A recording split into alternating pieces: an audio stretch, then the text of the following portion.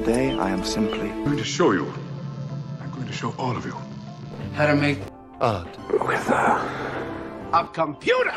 So here we are in Automatic1111. Did I miss anyone? webUI, if you're unfamiliar, it's a free browser where you can run Stable Diffusion, no compute units, no monthly Midjourney fees or Dreamstudio generation tokens, and whatever Dall-e 2, blah, blah, blah, pay me. So it is pretty much this UI.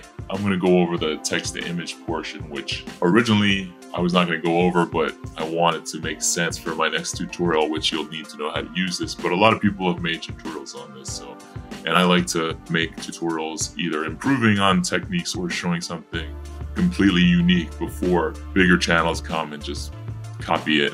I'm trying to spread the creative knowledge. So let's see if I could just show you some quick techniques so you can make some AI generated art for free locally on your computer. You need, I think it says a minimum 4 gigabytes VRAM. I'll post a link in the description showing how to install this. And let's get started. So text prompts here work pretty much the same as if in a deformed notebook or any notebook for that matter, or app and all that, except there's actually a negative and a positive section here. So as you can see, I have Jennifer Lawrence, the Joker from The Dark Knight, portrait, highly detailed, etc. You know, all the typical generic AI prompts. We got Greg Wachowski, never heard of him until AI came out. Alphonse Mucha, poster artist. Now he's in every single text prompt I ever see. But anyways, they got good results. So we have this here. Sorry, Art Jim, I forgot to mention you. You're also pretty darn cool. Didn't know who you were until AI came out, but you're actually an amazing artist. So where I got this, you can add your own style. So anytime you like this prompt and this and that, you can hit create style and it'll save this. So in the future, you come on here and you have all these cool things like Travis. What's Travis? We'll never know, will we? And then we have the negative prompts here where it's like text, signature, watermark, lettering. These are all things you don't want in your picture of Jennifer Lawrence.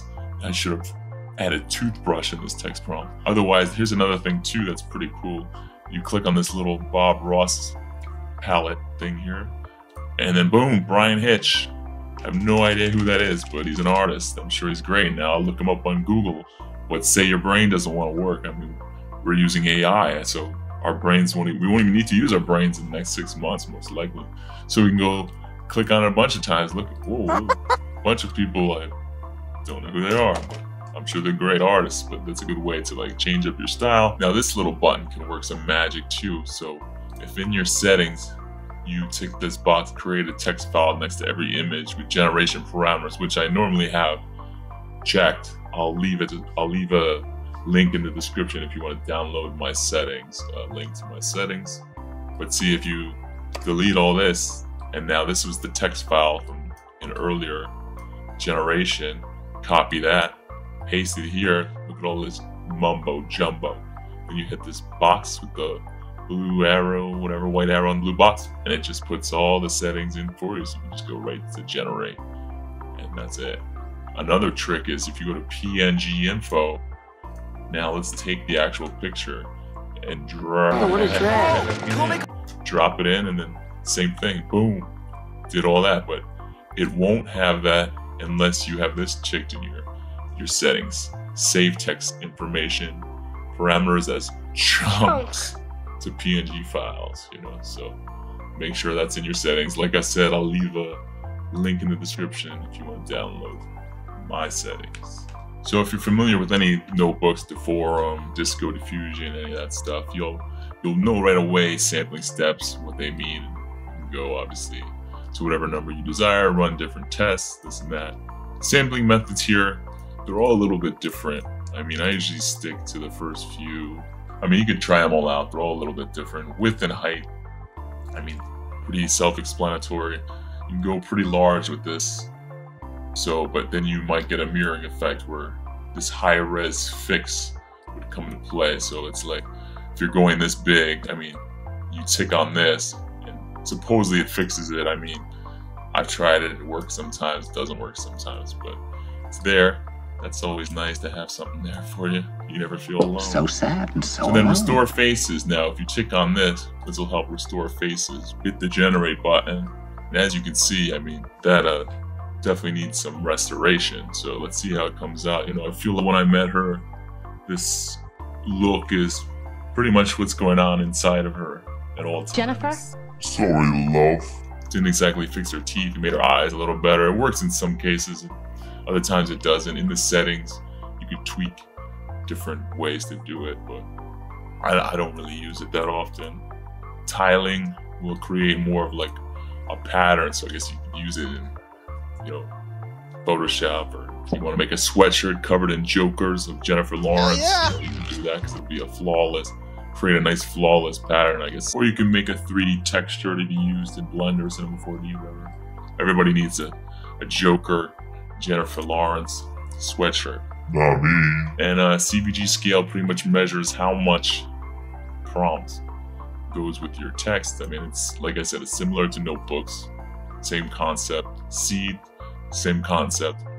If you hit the die, it's -1, which is random. If you hit the recycling thing here, it brings back your seed, and you have this extra features where you can play around if you're doing like a batch or something, you know, and you want to do little variations. So this is a really cool feature too that, you know, isn't available in notebooks and Deforum and all that stuff. And the XY plot, which is, I've only started running locally recently, and this has helped me so much. I mean, you could set, for example, your seed, your step, your seed, whatever.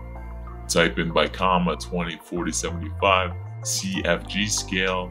I did, for example, and then you generate it, and it gives you this cool little graph type chart. I mean, this in animation especially, this saves me so much time because I can get a basic look instead of just running this and that and this and that. So look at that, like 15 to 20 steps is this, or CFG 3 to 40 is this. I mean, what a great time saver, and definitely an advantage of running locally over the notebooks. So this is how the prompt matrix works. You see all these cute little pit bulls, or American Stafford Shires. Yeah, someone's gonna leave a comment about that pronunciation. So I have here a painting of a happy pit bull in the style of, you see I have a vertical bar, Dall-e vertical bar, Picasso vertical bar, Basquiat. And it created this cool little matrix here.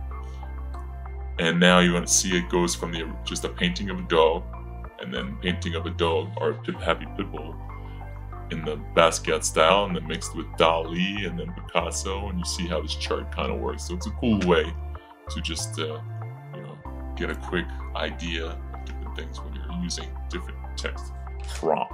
Here's a little bonus feature that is also free with this webUI. Everyone always asks me, what should I use, Topaz or After Effects or this or that to scale? So we have this beautiful portrait of JL, aka Jennifer Lawrence, and you can send it to different areas, which we'll go over in a second, but send to extras. Now look at that, whoa. Sent it over to this other section, extras. And there's all these upscalers in here. So I mean, you can crank it up to 4 times the size. You can see already that Emma Watson has gotten the Joker treatment.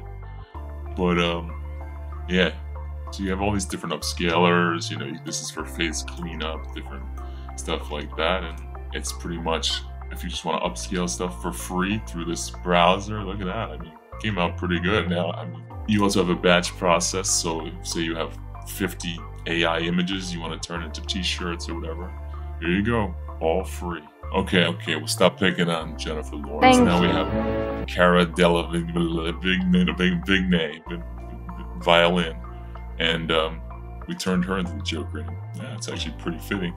But we're gonna do image to image. So right away we'll go to send to image, or IMG to IMG. And look at that, now we're here. So I'm not gonna get into in Paint and all this stuff. It's really cool. But there's just so many people have done tutorials on it. Seek them out. They put a lot of time into that. Recently, I did a tutorial using batch to simulate kind of a video input the same way you would do it in Deforum Notebook, but locally using Stable Diffusion. You know, I know it adds a few more steps and it's simplified. So some people were not as happy with it, but other people were happy. I'm happy with it. I'm not spending hundreds of dollars now to experiment with AI. So That's a great thing. I'll post a link for that in the description. Next, pretty much this whole tutorial was to prep you for the next tutorial, which will be covering how to animate locally using this webUI. Hopefully to see you there. I hope this helped you out, and everybody have a great day, you know what I mean? I am your.com.